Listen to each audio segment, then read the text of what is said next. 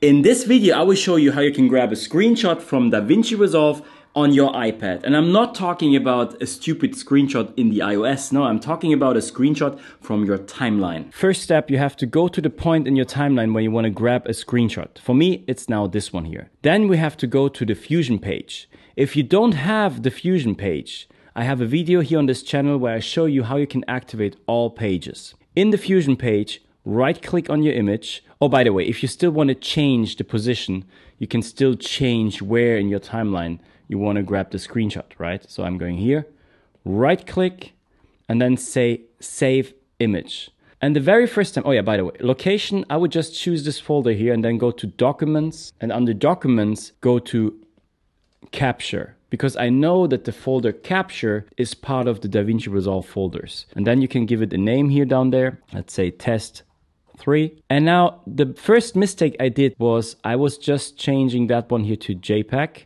And I hit Save. And then I got a file that I couldn't open. What you have to do is go back in here, select .jpg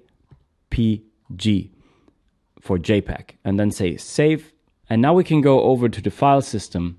On your iPad, go over to DaVinci Resolve, then Capture, and now here inside you will see, first, this was my test without JPEG, so I can't open this one. But the other ones I can now open. This is the screenshot. And to show you, if we press right-click on it, Get Info, and we scroll down here, we see it's 1920 by 1080p. Get 25% off with a coupon code. I will put this into the description for our masterclass from DaVinci Resolve for the iPad.